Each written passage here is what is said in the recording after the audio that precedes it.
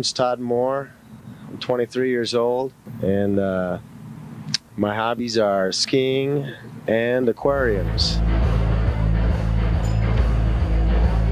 We wrote some of our biggest songs when we were young. You know, they say that, well, you know, how come you're not writing Bittersweet anymore? And that's a great question. I'm writing other songs, but there's something about when you're young that you don't get back.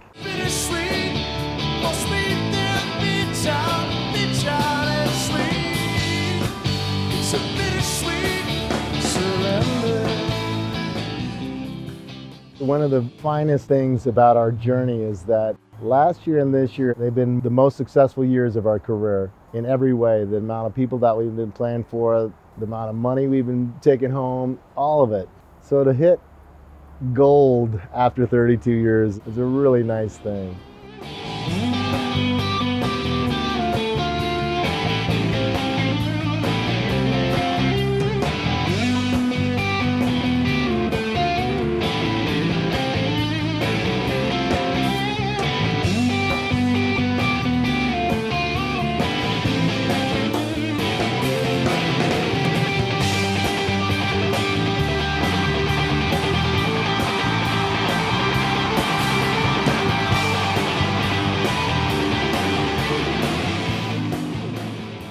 Our first gig was in 1986, playing some parties at CU Boulder, college parties. Played just for fun, and then finally got a bar gig, and then just kind of naturally progressed from there.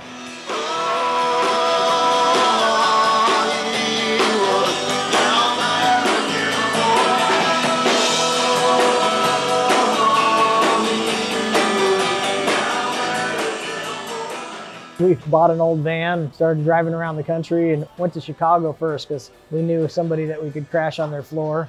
Just begged for gigs, knocked on doors, ended up at a place called At the Tracks. It was a comedy club, and the guy gave us an opening gig. It just turned out that Chris Farley and Tim Meadows and some other bigwig actors were just getting their start too, so it ended up being kind of a fun gig for us. And then in '92, it's kind of when we hopped on a bus, and we've been doing that ever since. So quite some time, 30 some odd years. They were going to do a tour in 2004 that was 6 weeks or so, and wanted a keyboard player. And Brian called me and he's like, "Hey, do you want to go on tour?" And I was like, "Sure." And then he called me a few days later. He's like, "You want to play with us for New Year's just for fun?" It's a 3-hour show and like no rehearsal, and it's going to be live on the radio too. And I was like, "Okay, sure."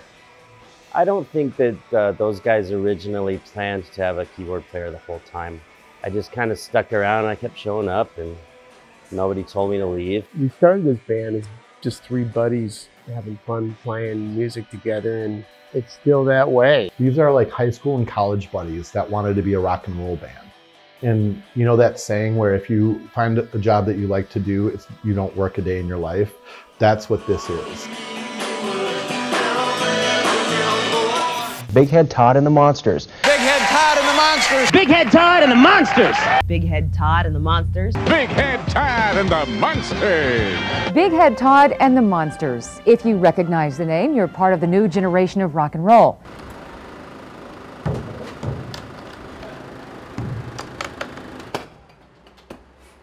The industry's changed a lot. You know, back then we were on a major label, so you have a big team of people that are pushing you, and they make money when you make money. There was a lot more political pressure. Now with the industry kind of shrunk, everybody's kind of a freelancer, and we get to call our own shots. Come on, come on, come on, come on, come on. Come on, come on, come on, come on, come on. You decide where you want to go, how you want to route your tour, what venues to play, who to play with. You can kind of try things that may or may not work without being afraid of what our fans might think.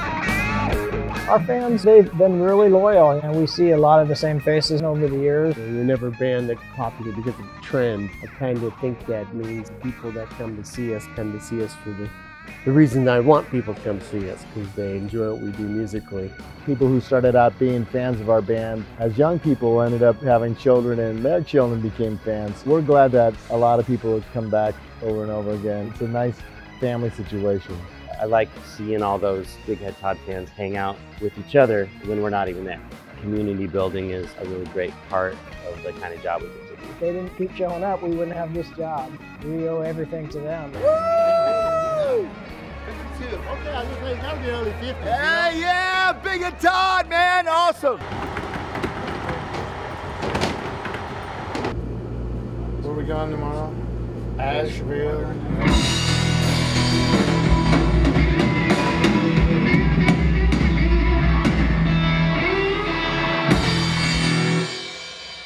Are you my bodyguards? What? Of course. Okay.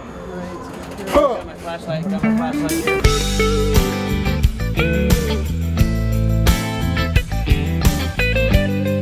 Backstage, Botanical Gardens, Atlanta. Ready to rock, sold out show. Here we go, baby.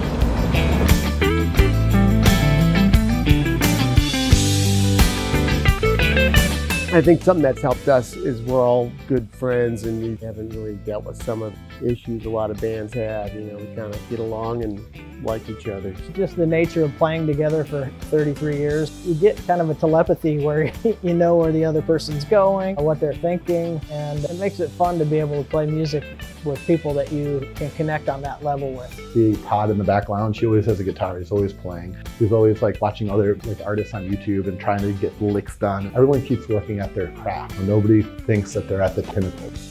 We just don't play the same 12 or 14 songs every night. You know, we play a pretty big variety and we have, you know, a couple hundred songs to choose from. Todd's so prolific as a writer, he's continually writing. It's just amazing to me that this band continually make new music. They do blues stuff and they do rock and roll, and it's just true musicians and true talent.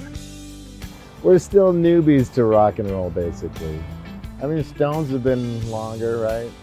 Los Lobos has been together for 47 years, so we're in the middle somewhere. They get to go play music, they get to travel the country, they get to meet people who are generally impressed, been touched by something that they've created. I don't think anyone in this crew or band would rather be doing anything else but this.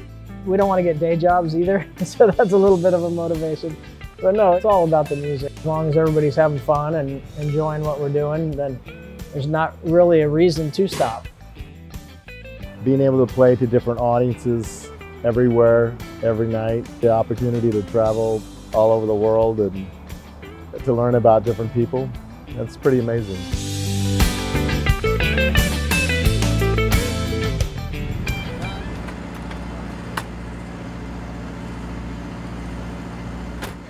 Thank you, sir.